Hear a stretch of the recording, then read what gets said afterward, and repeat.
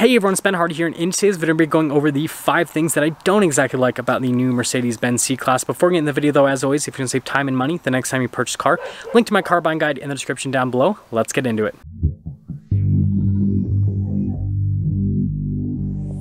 The first thing is the powertrain. Well, I guess I gotta pop the hood, which is actually not going to be too bad today because it's overcast all day, so it's not like 100 degrees outside and unbearably uncomfortable where I get burned when I try to open up the hood. So anyways, it's off here to the side. It's horrible to find. But we've got a turbocharged 2-liter 4-cylinder, goes through a 9-speed automatic transmission. Good for mid 200s for the horsepower, and then just under 300 for the torque, which isn't all that bad. But the C-Class is definitely a lot bigger than it used to be in the past. And so it doesn't feel slow, but it doesn't feel fast either. And I feel like with modern luxury cars, you want to have luxury and speed. This has the luxury part nailed down, but it doesn't exactly have the speed part nailed down. Something that I think Mercedes should do, that I think BMW's been very successful with, is do like a true high performance version of this car that's not an AMG. So like BMW has their M cars, but then they also have their like M series cars. Like for example, with the 3 Series, you have like a regular 3 Series, and then you have like an M340i, which has the turbocharged inline 6 that's like almost 400 horsepower, and then you have like the full-on M car, right? I think Mercedes should do something similar here with their cars, is do like the AMG, which is like the crazy high-performance version of a car, but then have like an in-between where it still is like luxury like the normal car, but then it has a little bit more power and performance so that people can get, again, luxury and speed. Number 2 is certain cheap interior bits.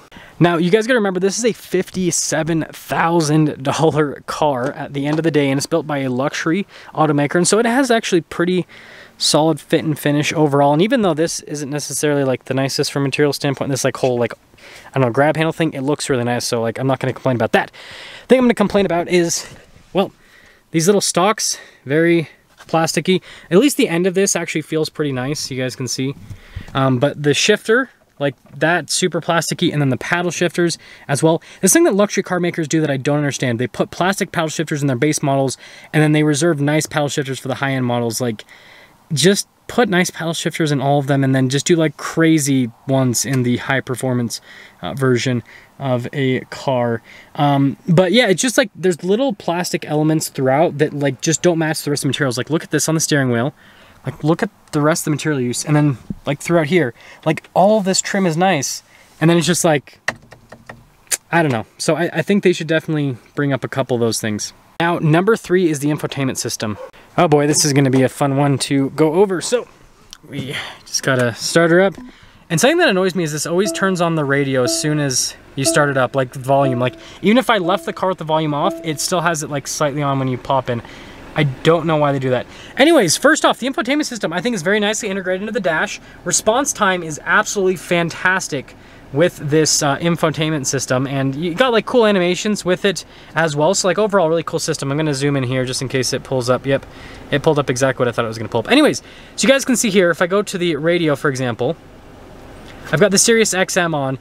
It is so annoying to change stations. Like, you have to kind of like drag on the screen, and so it's like not super precise, and yeah, not exactly the best system. Now, you do have these buttons down here that, oh sorry, that was out of view. These buttons down here that are a little bit easier to use, but yeah, I mean, sometimes there's little things like that that are slightly annoying with it. But my biggest beef with the infotainment system is not that, it's the fact that this screen, because of how it's angled, gets so hot. I tried to use this yesterday when I had this car sitting in the parking lot for a little bit, and I burned the tip of my finger trying to like scroll on the infotainment system because the screen, and right now the sun's not even out and the screen's still pretty hot. So I don't know why that is, but like the screen just is like a heat lamp. So if you get one of these, just be careful if you leave it out in the sun. Number 4 is no cooled or massaging seats. Now, this is something that's not specific to just Mercedes. It seems like every single luxury automaker does this, and that is the fact that they don't make cooled seats standard in their vehicles, or you have to get a much more expensive vehicle to get cooled seats. So you guys can see you have heated seats. And this particular one has seat kinetics, which kind of like moves the seat in a weird way. I still don't quite understand it. Like, I turn it on, and it like moves this part up and then that part, and it's not quite a massage, but it's almost, it's in this weird in between. But anyways, the point that I'm trying to make is, This is a Mercedes, okay? This is a Mercedes. And so I think that, first off, cooled seats should be standard. I can get cooled seats in a like $30,000 Kia, so I should be able to get it in a $57,000 Mercedes.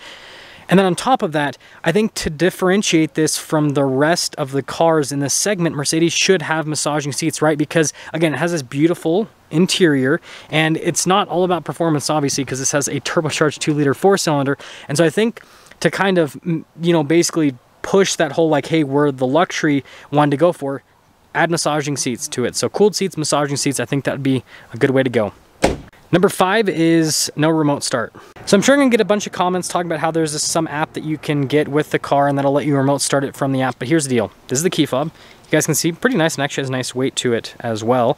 But this key fob doesn't have remote start on it. And this is not just a Mercedes thing. This is like every single luxury car maker is, they will give you this nice expensive luxury car and they won't have remote start on the key fob. Like I can get a $20,000-$30,000 Kia with remote start. I should be able to have remote start on a $57,000 Mercedes Benz. Like, again, they can have it via an app, and especially if it's like an app that you have to pay for, I think that's just even more stupid. But they need to also just have it on the key fob so that you can just boom, boom. Because like, frankly, I have several vehicles that have like, this is not my Ford, but I happen to have a Ford that has like a whole Ford Pass app where you can remote start from the app. I have used the app 0 times. Well, how do I remote start my truck? I just press the key fob twice. So yeah, they definitely need to add that. Now let's kind of sum things up for the 5 things that I don't exactly like about the Mercedes-Benz C-Class, and I'll see all of you in the next video.